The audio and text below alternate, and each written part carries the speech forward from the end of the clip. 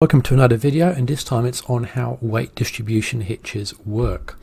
So what is a weight distribution hitch? Well, it's a device which is designed to transfer load from the rear axle of the tow car to the front axle of the tow car and also to the trailer axles, and that is what one looks like, and when it's fitted, that's what it looks like there.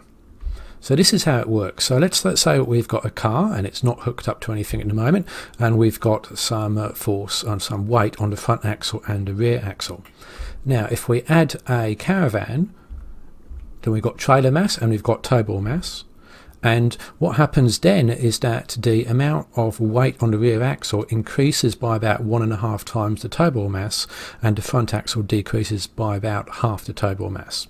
And then of course in this case the springs are pretty soft, so the vehicle is sagging down. Now if we add a weight distribution hitch, and that's the green thing there, it's, pretty good diagram I reckon.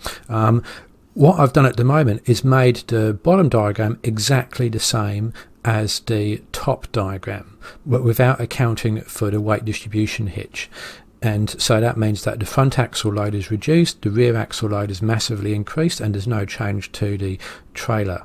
Now if we add in the effect of the tow ball of the weight distribution hitch, this happens. We significantly reduce weight on the rear axle, we add weight to the front axle but not as much as was originally on there, and we also add weight to the trailer axle as well. And you can conceptually think of a weight distribution hitch as if the drawbar didn't really hinge, but it went all the way through to the front axle. That's kind of a reasonably good conceptual way to think about it. Okay, so what are the good points and bad points about weight distribution hitches? On the negative, not all vehicles can use them. Look in your car owner's manual and you'll see whether you can or cannot use one under the circumstances that the vehicle manufacturer recommends. They're no good off-road, they limit articulation, they cost a bit extra, and they require some setup. You've got to figure out how to pull up the chains. They add weight to the trailer, and because of that you may exceed the trailer's ATM, and they need to be disconnected for tight turns such as reversing. On the positive side, they significantly reduce rear axle load.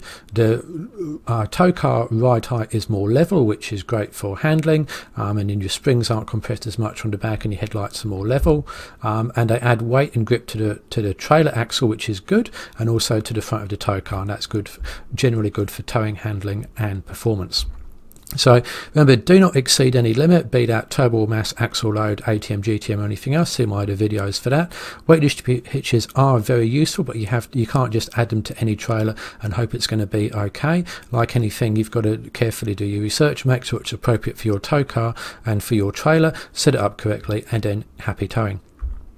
Thanks for watching. Please subscribe to my channel or follow me on Facebook for more on four-wheel drives, cars and towing.